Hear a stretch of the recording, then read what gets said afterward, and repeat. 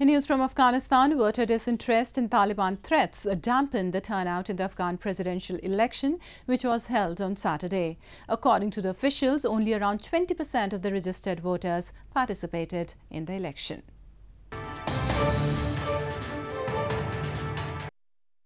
Around 20% of registered voters, that is just over 2 million people, participated in the presidential poll held on Saturday in Afghanistan, an official said on Sunday.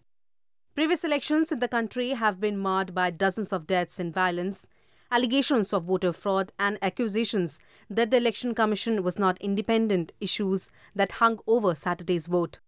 In what is seen as a test of the Western-backed government's ability to protect democracy against Taliban attempts to derail it, those who did emerge from the voting booth said they want their choices to be respected.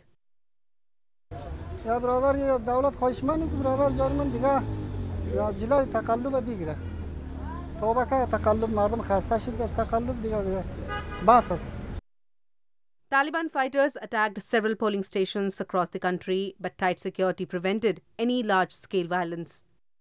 Technical shortcomings such as missing voter names and biometric devices not working were also reported. Preliminary results of the poll are not expected until October 19th.